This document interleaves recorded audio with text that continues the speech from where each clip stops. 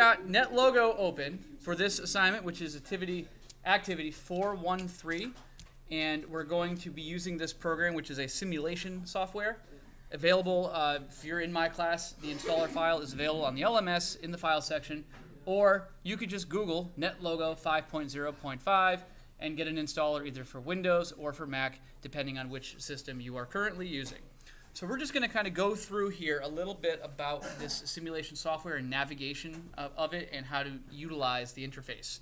So NetLogo is open. We're going to open up a model library within the models section. So we're going to the models library. We're going to grab a particular biology model, and we get this window open like this. We're going to go to biology, and we're going to go to wolf-sheep predation. And we hit open, and now it loads that particular model. And obviously you saw that there's quite a few preset models within NetLogo that you can certainly explore and play with. I want to point out within the activity, we're going to go through a couple of the questions in the activity in just a second. I just want to kind of point out a couple of the windows you have available when you have the models open. Obviously here's your interface menu, which interface window, excuse me, which allows you to set up what factors you want within your simulation. So you can, for example, in this simulation, turn on or off grass. You can have it so there's grass on or there's grass off. You also could make it so that the grass regrows at a specific rate. You can change around how much each gains from food, how fast or often they reproduce, and a few other things as well. When you have the setups the way you want, you would press this setup button, and then it would get the simulation ready, and then you can hit go and you can run the simulation. And this is basically simulating an ecosystem of wolves and sheep. And you can let it run, and when you're ready and satisfied, you can just hit stop. It looks like we got a lot of sheep and wolves and so forth. Okay, we can stop that at that point. You get the idea, okay? That's a lot. So you can set up again and reset it. That's fine. So I also want to show you here, there's also this info tab. This info tab is going to be your lifeline for the second model that you will be opening, which is the Pagerank model. You're going to want to read this and understand what the simulation is actually showing you and what it actually is, how to use it. Because not all of the models have an interface that's as involved as the wolf-sheep predation one. Some don't have any interface on them, and you just run them.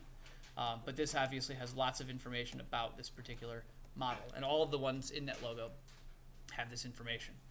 So in the activity 4.1.3, we already checked, bless you, we already did the setup of both, and then we clicked go, and we saw that the sheep population started to increase and the wolf population started to decrease, and we could graph those populations over time using this bottom left window.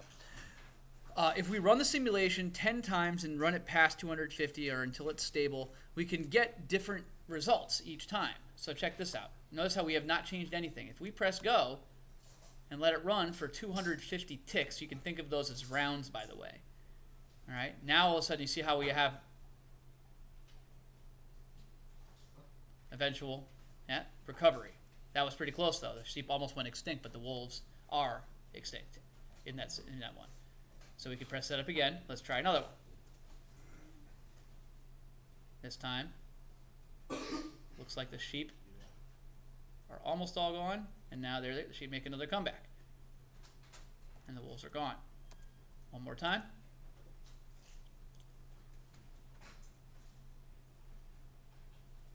Looks like again.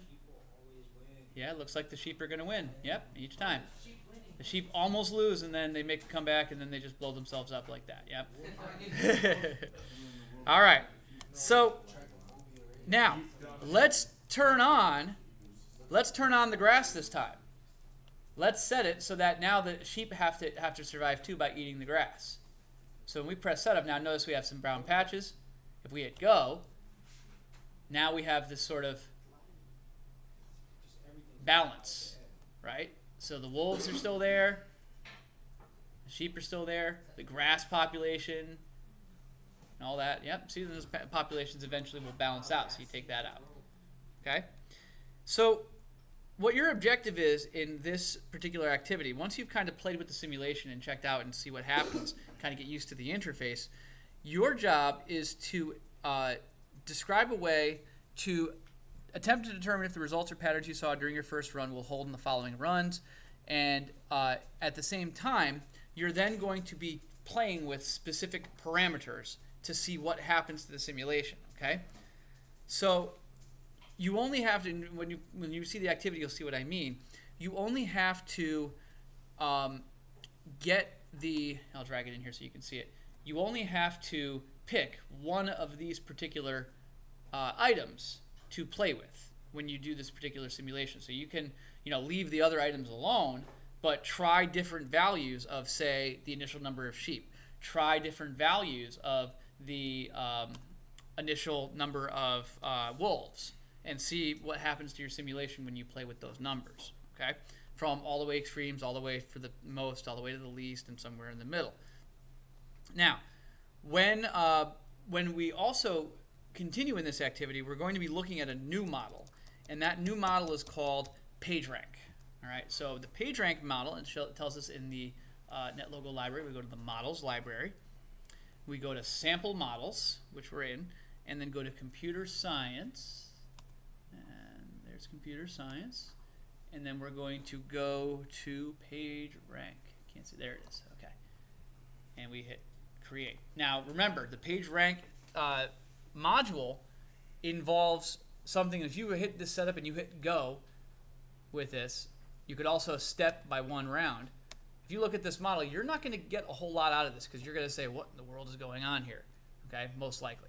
So you're going to have to, and you can hit Go to stop that, you're going to have to go to the Info tab and you're going to read about it. Okay, not saying do it now, but this particular model is not going to make sense to you unless you actually read the Info tab. So the questions that you're asked about this model include what are the methods that PageRank uses, and summarized in your own words. Experiment with the interface tab. What are the things you can change about the interface tab? The simulation has a step button that allows you to advance one tick at a time. If you click Setup and then use the step button to examine behavior of one surfer as it moves around the network, what do you notice about how the surfer moves? And take time. And again, when you go that and say, well, what does that mean? Again, you're going to be reading the Info tab to kind of see what those mean. Okay. What parameter values do you use, and what is your what parameter values do you change, and what is your observations and conclusions from that? So again, you'll have to read the information on that to kind of get that. So NetLogo is a very powerful simulator for a variety of models, and this is one of the things you're going to be doing in these two. We're going to be checking out other simulations as well, and we're going to talk about that also in this lesson. So let's go ahead, and we're going to go to a third model.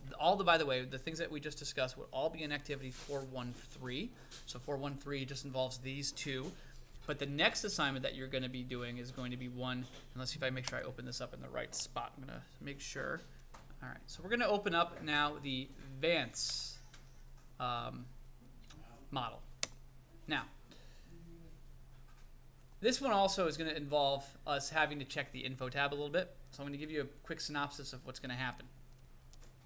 In the center of the page here, this basically highlights what we are going to be seeing within this model.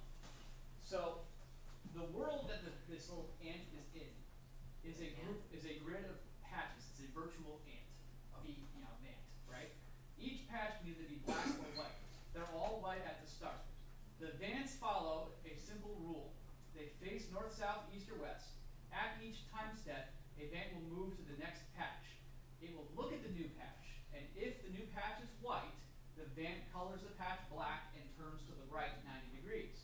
But if the new patch is black, the vant colors the patch white and turns left. Okay, that's it. So if the vant goes on one side of the screen, it will wrap around, so you can picture a large donut. That's kind of what the world looks like to this vant. I know you're going to look at a flat screen, but the way the wrap works, you'll see. So there's our vant, right? He's facing south currently. So we set up, okay? And if we go forward, oh, he's going in a circle. Yeah. So right now, this is kind of what happens. We can just let this sit. We can let this run. Okay, well, it's Maybe go make a sandwich. Right? Come back. That sounds good.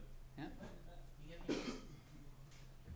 Just Sandwiches are okay. Yeah. Make this go a little faster. We can do that. Yeah. Can you make it go fast? Make it go a little faster. Yeah, we can. Awesome. Pick up the speed a little bit. It's See like right now, I see not much is happening, right? It's like it's drawing a picture. It looks like it's got a little artistry, going. It's Very, wrapping around, yeah. It's kind of just Wait, can you speak minding his own business. You can. You can speed it up, but we want dramatic effect here. Okay. So he's just kind of doing his thing. He's coloring patches black. He's coloring patches white.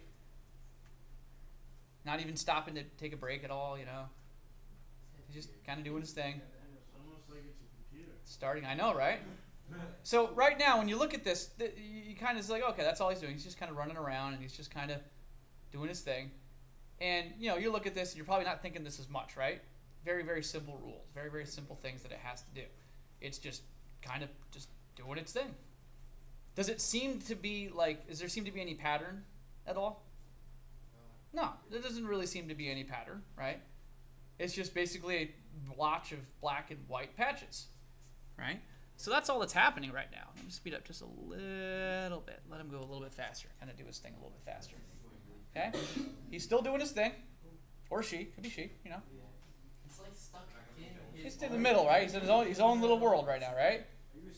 Now he's just kind of He's like not doing his thing. Oh, he made it a little bit out there. Still just kind of Why are you assuming it's gender? doing his thing. He's stuck. Could be she, could be he. Could be it. In gender at all. Why not? What if it's an So he's still going. what if it identifies? He's still going. It looks like a I don't want it to go too fast because I want to make sure that. But you see how right now it's just kind of doing its thing, and I know you're looking at this like, okay, it's you like probably stuck in its own box. by now you probably fast forwarded to this particular portion of the video, and you're still doing the same thing. Okay, what's the point? And that's probably what you're looking at this right now and saying, what's the point? If you let this run, inevitably, you think that maybe the entire screen could turn black or white. Do you think there will be maybe a series of patches that will be black and a series of patches will be white? Or do you think that part of it, just the center parts will be black and none of the edges will ever be black at all? All the edges will be white. So you let the simulation run, and you just kind of let it do its thing. Hyperdrive. Let it go a little faster. That's actually really fast. Trying to pinpoint the dramatic effect. It's just kind of doing its thing. Still going. Still going. Just kind of blah, blah, blah. It's going a little faster now. We gave it a little bit of coffee, a little bit energized. 3 hours later. Still going. Lots of work to do. These patches need coloring, man. I got to keep going. Let's guess what he's drawing. Yeah. Maybe he's drawing a picture. Right? Maybe it's going to be a picture of your letter grade. Oh, wait a minute. What's going on here? Wait a minute. What's going on? What is it doing? That actually looks like a What's going on here? It looks like it's found something to do. It's glitched. It found a way out, and now all of a sudden it is making slow but steady progress to the northeast part of the screen. That's kind of weird. So you see how it was doing something for a long time, and then all of a sudden now it's got this little predictable pattern to it. So it appeared to be unpredictable. It appeared that it was sort of random, right? Oh, it's gonna hit the wall. But now all of a sudden, and remember it wraps because it's a torus. Wait. Oh, I thought it was gonna. So it's going to wrap on both sides of the screen. Now it's going to go down to the bottom of the screen, so you'll see it coming up there. Yeah. Is it gonna be? So all of a sudden, it's doing something that you didn't think it was going to do. You thought it was just going to continue to be blah, just going to continue to just randomly go around the center of the thing, color and patches, black and white. All of a sudden, we got this strip that just all of a sudden happens. Okay? And here's the thing: is if we were to run this model again from the start and let it go to this again, the exact same thing is going to happen. So we call this deterministic behavior. because if we work hard and fast and thoroughly enough, we can predict this Vance movements as much as we want because it has very simple rules to follow, okay? But if we incorporate some randomness to this, and we're just going to stop this running for now, you get the idea. Let's speed it up a little bit so you can kind of see it. It's going to continue to do that a couple of times as well if we speed this up. Let's speed up a little bit. All right, there goes another one, right? There you go. Now it's on hyperdrive. Oh, that time it went the other way. Look at that. No. Still going. Someone should like make a video of this. Oh, there it goes. And then post it on YouTube. We're making a video of it right now. It's the most satisfying video. We're making a video of it right now. I reversed it. Did you notice I reversed it? No, I thought I reversed it. I thought no, I didn't reverse it. We should speed it up all the way and then take a time lapse. It is of sped up all the Yeah. I think I have it all the way up I now. didn't finish, and then we should take a time lapse of it while sped up. Yeah. Oh, where'd it go? There it goes. Okay, my computer can't keep up with it now. All right. So you get the idea, right? But if we were to change it so that there was a random, maybe once in a while it would turn right when it was supposed to turn left, right? If we throw in some random behavior, then it's what's called stochastic. So right now, the way it's programmed, if it always turns left in one occasion, turns right in the other occasion, it's completely deterministic, okay? Completely deterministic and predictable. But if thrown in some random things, we can make it stochastic. Now, I'm not going to spoil it for you, but in this particular activity, you are going to make it stochastic. So you're going to program and change one little thing about the program to make it so that there is a random element to this Vance movement, okay? And at the same time, it's also going to give you a way to track that information, okay?